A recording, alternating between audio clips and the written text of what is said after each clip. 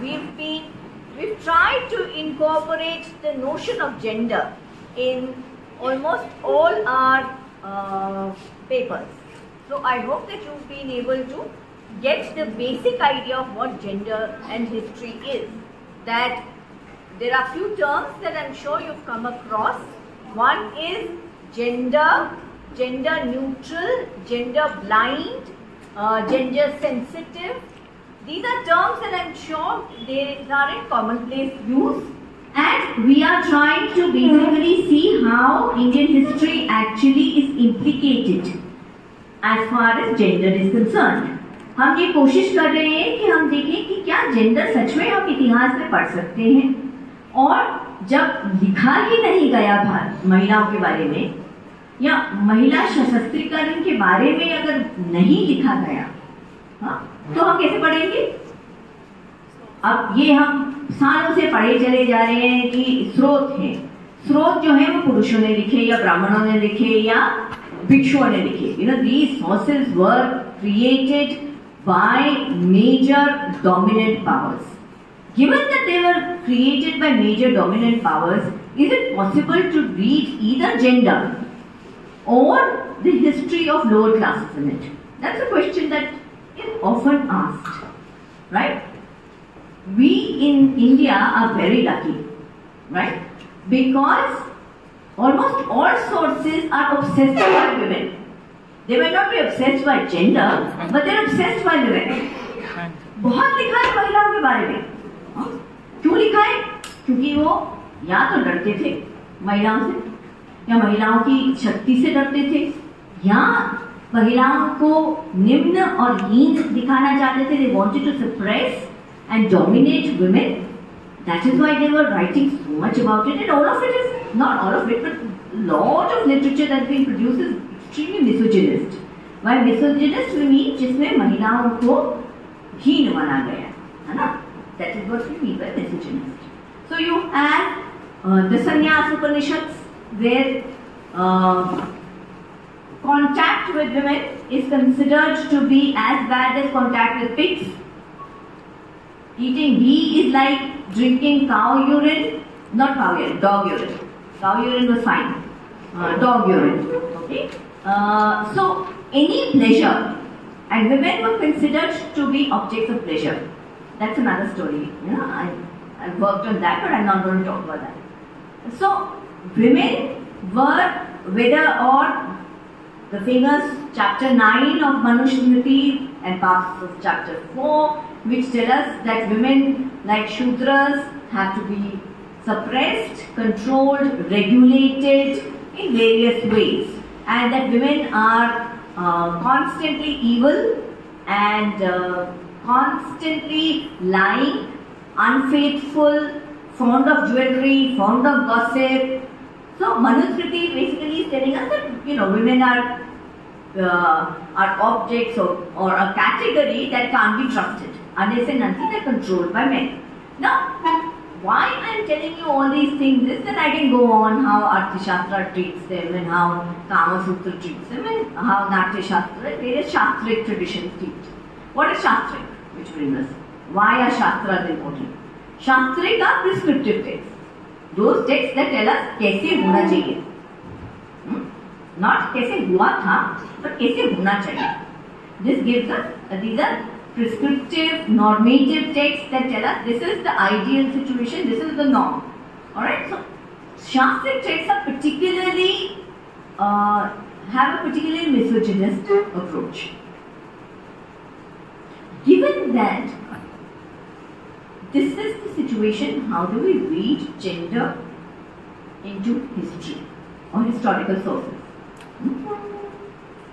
Now, one, I would like to just say that there are, of course, methodologies that have been initiated and used by other disciplines like literature, sociology, anthropology, and history, women's studies, where one reads absences and silences. कि यहाँ पर महिलाएं है ही नहीं, क्यों नहीं है? This space does not have any women. in this source we are not hearing anything about women's role. Why? Then you start questioning and actually writing about the absences. Similarly, silences. Alright? You write about silences, or you try and read these silences where men have a particular kind of a role, but women have none. Right? So, Raja, Rani. राजा तो कुछ कर रहा है, रानी कुछ कर नहीं रही, तो क्या रानी पूरा दिन कुछ नहीं करती होगी? Thing is not that, they're living their lives and they're actually not doing anything, they're not engaged in anything. Is that possible? So, what does a historian do with this kind of information? Right? That there is a trader, we hear the trader going this, that and the other. Then we have, obviously he has a family. What is the family doing? And the historian then thinks about this absence or this silence about actors who are implicit in history but don't have a voice. Alright? हम सोचते हैं कि भाई ये है तो सही, होंगे तो सही, तो ये कर क्या रहे होंगे? या इनका एजेंसी क्या होगा, ये क्या कर सकते होंगे? कर रहे नहीं तो कर सकते क्या होंगे? Agency, agency comes into play. And I think that's where my particular specialization becomes a little interesting, because I read visual sources, I read art, sculpture, painting, इत्यादि पढ़ती हूँ. तो उसमें what I find interesting is that I like to see if, and one thing on Indian art one must admit, that it is full of women. Far more women than men. If you do a statistical analysis, you will find that Indian art is obsessed with women. Right? And why is Indian art obsessed with women? Because of the aesthetics or the darshan that underlies Indian art. Darshan what do? Philosophy or aesthetics. Aesthetics is the philosophy or the concept of beauty. Right? Now, the philosophy of Indian art itself is called Saundarya. Aesthetics in Indian art is called Saundarya Shastra. It should be beautiful. And who is representing the beautiful? Women. Right? Women are beautiful. So, in order to make a monument beautiful, what do? You put women on it. Because then even gods are attracted to it. Gods are also human in that way, that they also have desires. Right? So, the desire to see beautiful women. Therefore, we have a plethora of these women in various forms. They can be goddesses, they can be apsaras, they can be yakshis, shalabhanjikas, and I will be showing you some of these. Unfortunately, the presentation I prepared for here is not opening, so I am using another one. It will have more or less the same kind of things, maybe not in the same order that I would have liked to present, but never mind, we will make do. Alright, so as I was saying, that women, now, but when we have to read gender, just reading women is never enough. मतलब आप कैसे पढ़ेंगे? Power relation. In relation to what? The notion of relationship between power and women suggests that there is somebody else who is either more powerful or less powerful. Right? एक संबंध होगा तो किसी दो चीज के बीच में होगा, या तो किसी 3, 4, 5 चीज के बीच में संबंध होगा. एक व्यक्ति अपने आप से संबंध रखना तो मुश्किल है, मतलब नास्तिक तो छोड़ दीजिए. ठीक है? तो we have to read women in relationship with men, or as I do, also with children. Right? how are they behaving with children, or how are they shown behaving with children. That's my latest interest. But I just want to also study how domesticity or imagined domesticity is also something that we can read in visual sources. So, what can we do with visual sources? I'm just going to start with a slide where you see these set. This was a German photographer in the 1970s who took photographs of men and women, right? And if you would see, why is this important? It's important because it started the concept of, how women, even in public spaces, were not considering these spaces to be their own. अब जहाँ पर ये सार्वजनिक bus stop, metro, आप imagine करिए, park, metro, bus stop, ऐसी जगहें जो हैं, वहाँ पर महिलाएं आप देखेंगे तो नीचे आप देखिए, नीचे की रो में आपको महिलाएं दिख रही हैं, सब महिलाएं संकुचित हैं. All of the women are sitting with their feet, legs crossed. They've got their bags in front of them. You go to a metro, right?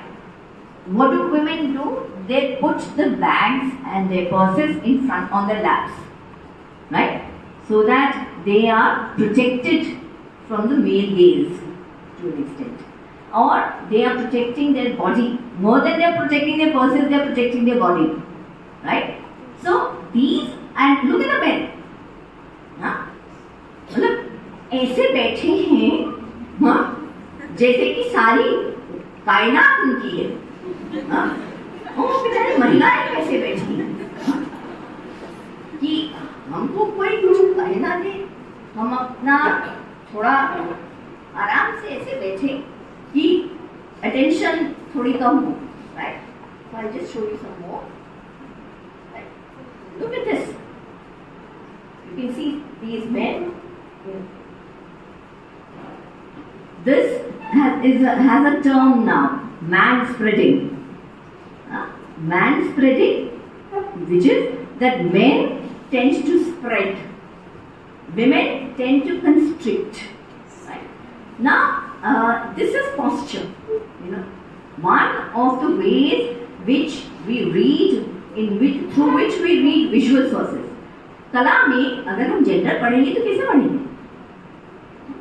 हमें ये तो नहीं कहेंगे हम वीक हैं, ऐसा नहीं कोई बोलेंगे आने वाला है, या हमको सत्ता नहीं मिली, ऐसा कुछ नहीं होने वाला. हमको पढ़ना पड़ता है. हम कैसे पढ़ेंगे? एक तरीका पढ़ने का है पोस्चर, कि भैया दिखाया कैसे गया है, क्या पुरुषों और महिलाओं को फर्क दिखाया गया है, और उसमें भी क्या देवियों को और अन्य महिलाओं को फर्क दिखाया गया है. So we have to also look at categories within women. Women are not a homogeneous category. There are various kinds of women who are shown in visual sources, and we have to read those visual sources as per what was written about them, what was inscribed about them, and how they are shown. So one of the ways in which we read capitalistic society, alright, in post-independence world, which is through how women are posed, how they pose themselves. These are some of the things that we do. Alright. I had this very interesting, but I will just recall it to your memory. You've seen Filmfare, Vogue, Cosmopolitan covers, right? How are actresses and models, women, posed? They're always standing at an angle. None of them are standing straight and looking at you, right? Tribhang is the term that we use for them. Tribhang, Atibhang, those are the terms that we use for them because a curved body is more sensuous and provocative than a straight standing body. कितनी बार तुम्हारी मम्मियों ने बोला होगा कि सीधा खड़े रहो? Why are these standards set for us? Because these visual codes, what we call them are visual codes. ये codes है. Socio-sexual behavior. Social and sexual behavior, इसको हम कह सकते हैं. These visual codes are set for us through many years of how men and women are shown. Men, now think of men. Are they asked to stand in these vague postures? तुम टेढ़ा खड़े हो? How are men posed on GQ or other such magazines? Right? They will be shown through the muscles, yes. Right? Six packs, right? But so power. What they're trying to show is power. And why power and men are masculinity are conflated is because of their supposedly social roles as protectors, as he-men, as heroes, whatever you want to call them, right? So these visual codes are not something that has come up now. These visual codes we need to read backwards, right from ancient Indian period or ancient art. Right? I'm going to read both of these, but I just want you to understand that आज नहीं बना है ये बहुत पहले से चला आ रहा है. How? And that is how we read gender, and that is how we read power in relationship. अगर मैं महिलाओं के बारे में बात करूंगी तो हमें कैसे पता लगेगा कि वो फेमिनाइन और फेमिनिटी के वेरियस नोशंस को दर्शाती हैं, अगर मैं मैस्कुलिनिटी के नोशंस नहीं पता. So we need to read them together. Now this is Gustave Courbet. I don't know if you've heard of him. He's a 19th century French painter of the realism. There was a movement called realism. But you would see why I have taken this is that how artists looked at women. And this is the artist studio where he is going to paint a nude. Now there is, of course, John Burgess talked about it. If anyone is familiar with ways of looking. This is a seminal book that was written based on a BBC documentary. Please note this down, Ways of Looking. It's a very important book. John Berger, B-E-R-G-E-R. Where he has made this very important difference between the nude and the naked. What is the nude? Nude is a very self-conscious cultural object, which is something that an artist will paint. A sculptor will sculpt. That's a nude. It's a nude study. This is a nude study. It will come out as a nude. Naked is unclothed.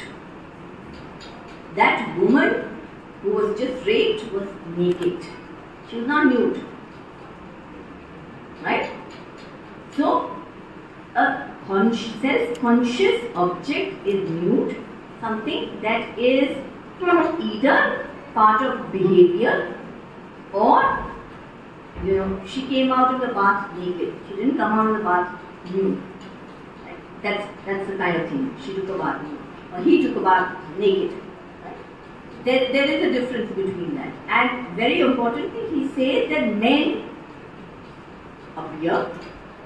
Men, they appear in public, or you read men as appearing. Women see themselves being looked at.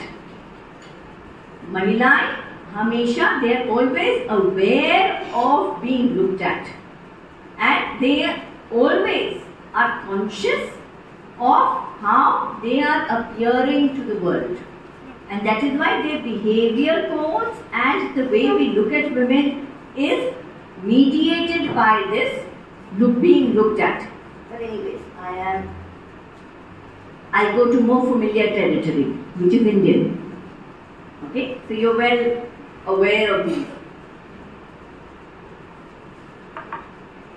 जब bore हो जाओ ना तो हाथ खड़ा कर लेना और मैं बिल्कुल ये मत सोचना कि मैं बुरा मानूंगी, बिल्कुल नहीं बुरा मानूंगी। जब भी आपको लगे कि बहुत हो गया मैं तो बोलती रहूंगी, मेरा क्या है, एक्सेप्ट कि मुझे एक मीटिंग में जाना है, पर I can go on and on about this but I will not.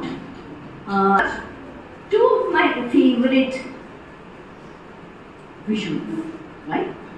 One on top is what is known as Bhuteshwar Yakshis, and this is Kathauni ka Kuwa. Both are from Mathura, which is my again favored area of expertise, right? So now what you are looking at are one, look at that. These are all part of stupas or stupa railings or vihara railings. These are the two things that you have here. स्तूप समझते हो, विहार समझते हो ना? Monastic complexes and shrines. Alright.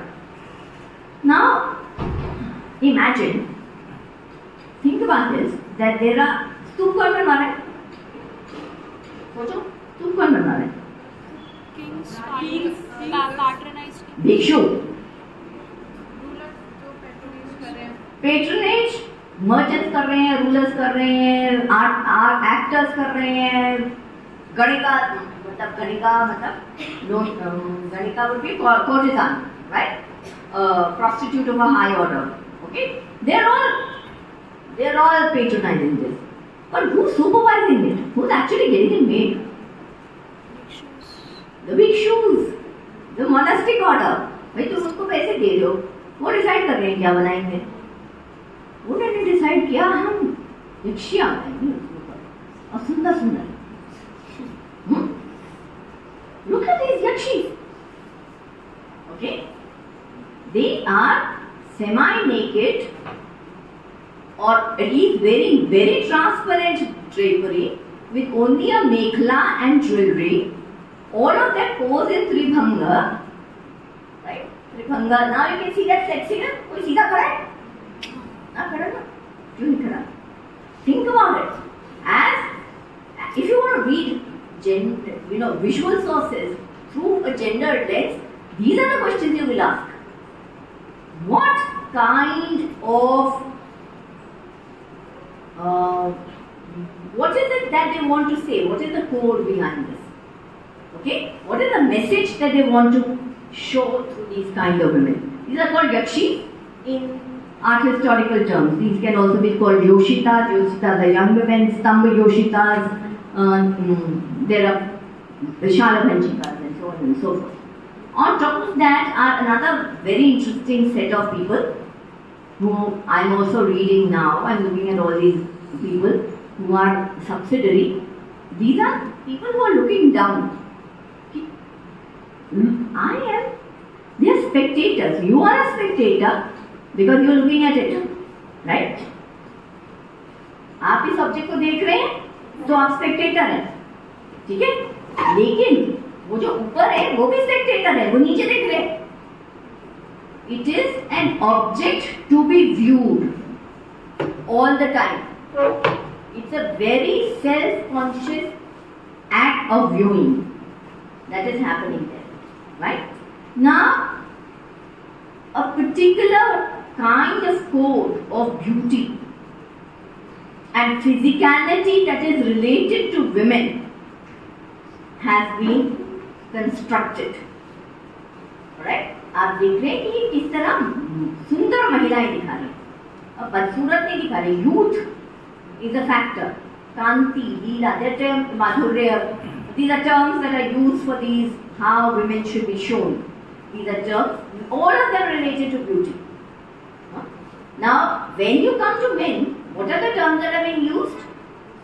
Pragalya, dheer, how they should be self-contained, how they should be intelligent, how they should be talking less,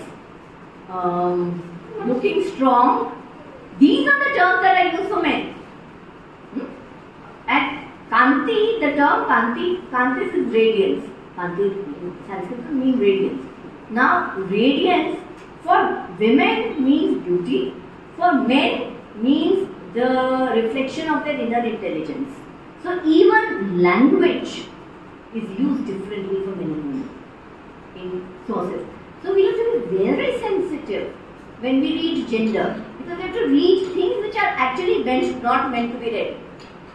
Right? उन्होंने तो लिख दिया क्योंकि ये कॉमन अंडरस्टैंडिंग था, लेकिन हमको पढ़ना है कि ये कॉमन अंडरस्टैंडिंग किस पर आधारित है. How was this common code which everybody understood constructed, based on what?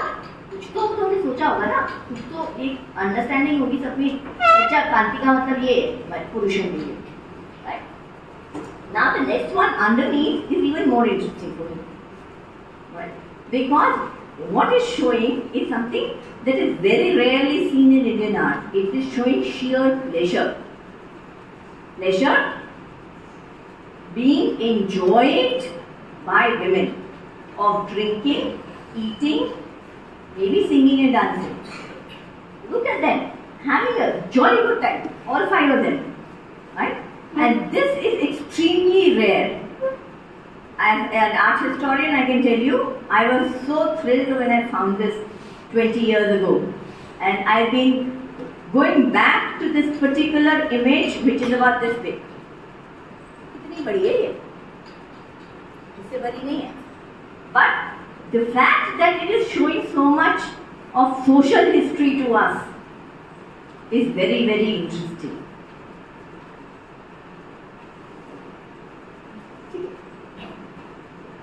Now I come to another set of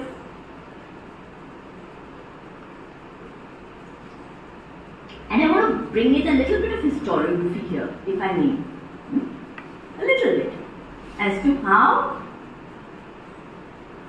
the meaning of images changes over time. Right? Now see the woman in the center. Right?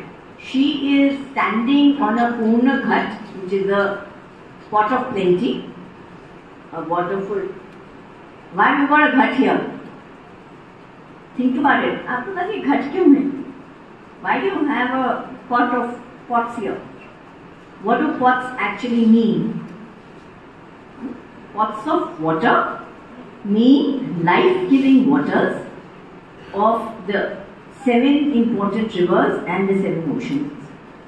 Pots of plenty are integral to Indian art right from the very beginning.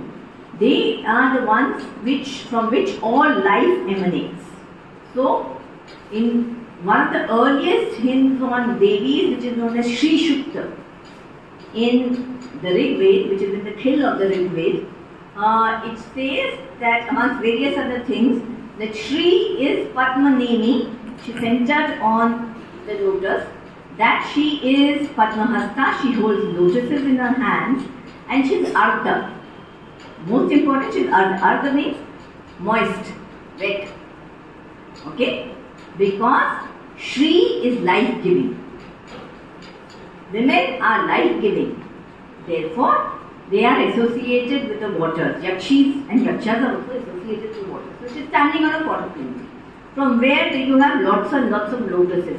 Behind this, if you would see that you can't, but at the back is an entire vegetational foliage filled thing. पूरा जो है बहुत सारे lotuses हैं, पत्ते हैं, ये है वो है, तो vegetation.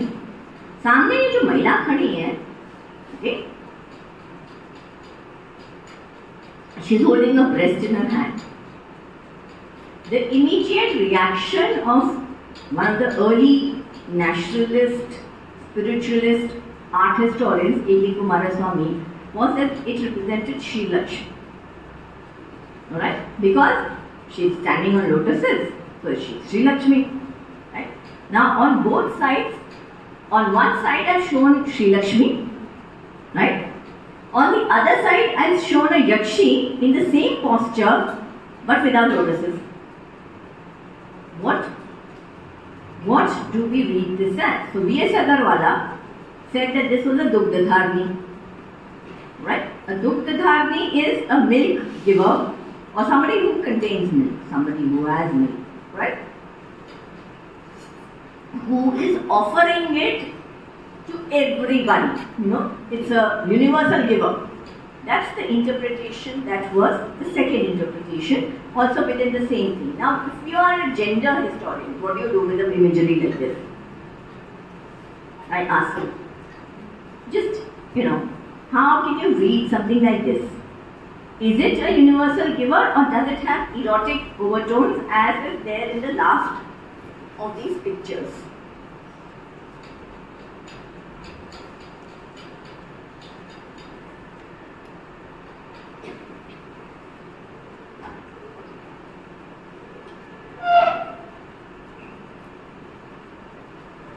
Now I give you,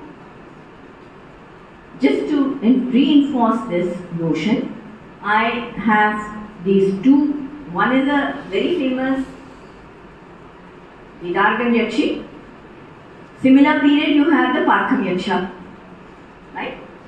Now, more or less, they both are wearing dhotis. Right? Both are standing straight. What is the difference, if any, that you can think of in terms of their posture and their meaning? If you were a historian and you were reading history through visual sources, you say one is a Vidar, one is a Yaksha and one is a Yakshi. Okay, we've got that. I don't know if I have the Vidisha Yaksha and Yakshi. But I just want to just ponder over this, that there are very different visual codes at work here. Where the woman is holding a chowri in her hand, she is an attendant to somebody, right? Now, Doris met, Srinivasan says she was prostitute, right? According to one of the later historians, recently I think in 2018 article, she said she was a prostitute, and she said that, in Arthashastra it says that there were women attendants to the king who were prostitutes and so on. These I won't do. Yeah, I just want to bring to your notice that why I said clothing and posture is important. Right?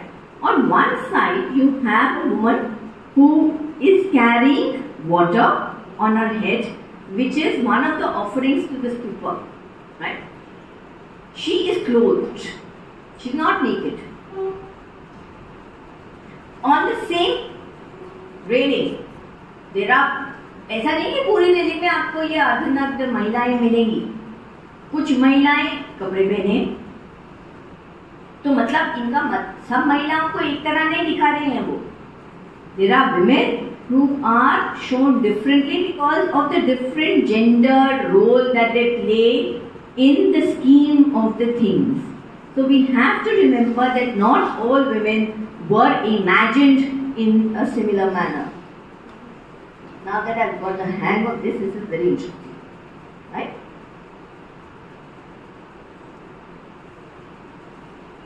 And women also are, look at the one in the middle, one of my favorites.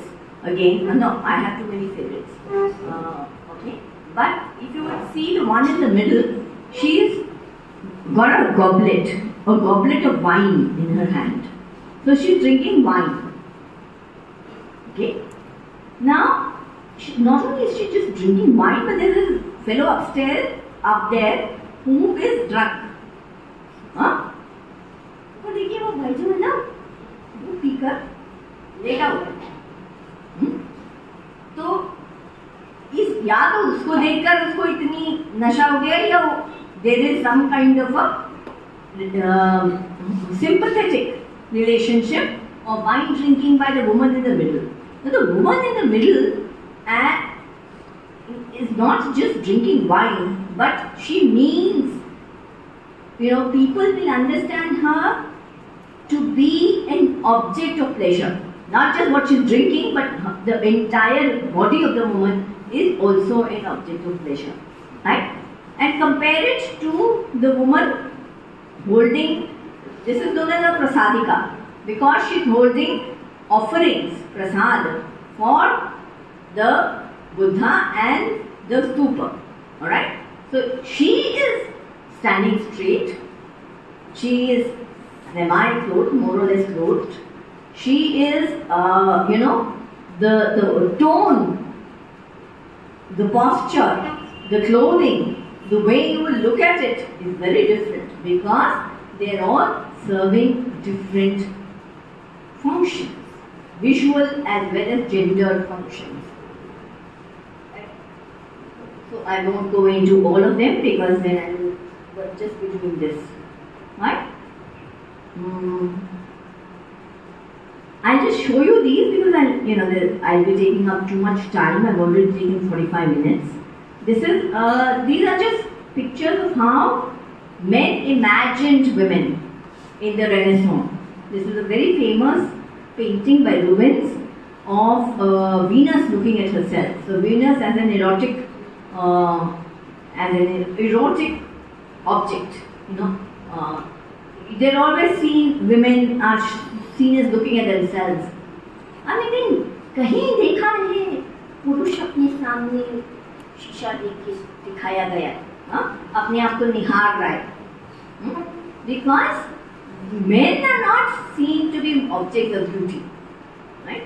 Women have to be shown as objects of beauty. So they, not only are you looking at women, but women are always looking at themselves. They are enhancing their beauty. अपनी सौंदर्य को बढ़ा रहे हैं और अपने आप को निहारने से वो सौंदर्य बढ़ता है. So these are technologies of the self.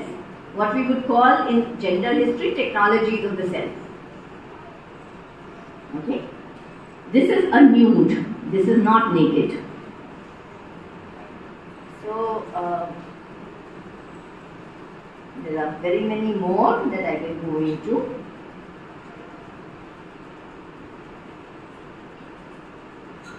Okay, I think I'll try and end with this Toran Shalbhanjika. Now, Shalbhanjika is a very, very deliberate object of alankar. Alankar would be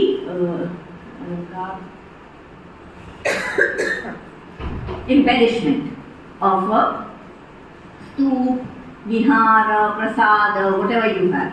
Okay, it's a very deliberate object. Now this is from Sanchi. This is gate number. This is the northern gate, I think. Yeah, it is the northern gate. Right.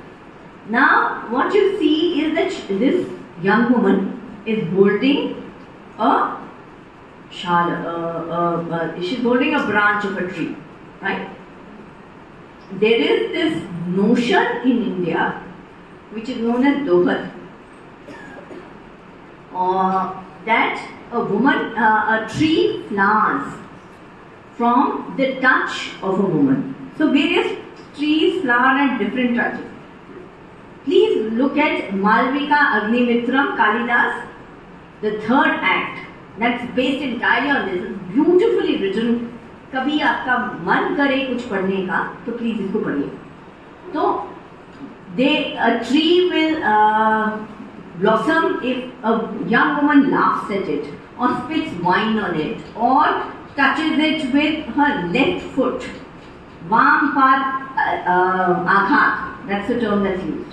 Alright, now this has been translated into an architectural element known as a Shalbhanjika. A woman breaking the branch of a tree. Bhanji is to break. This is a very interesting element because in the Buddha Charitra it says that when Buddha was going to leave the palace, Shuddhodan the father set out all the harem women to seduce him and tempt him so that he doesn't leave the palace, right? And one of them, amongst the various other postures, one of them was leaning out of the window like a Toran Shalbhanjika, right? So obviously Toran Shalbhanjika is already a symbol of beautiful women, right? And also, and there are various other references to it, but I won't go into that.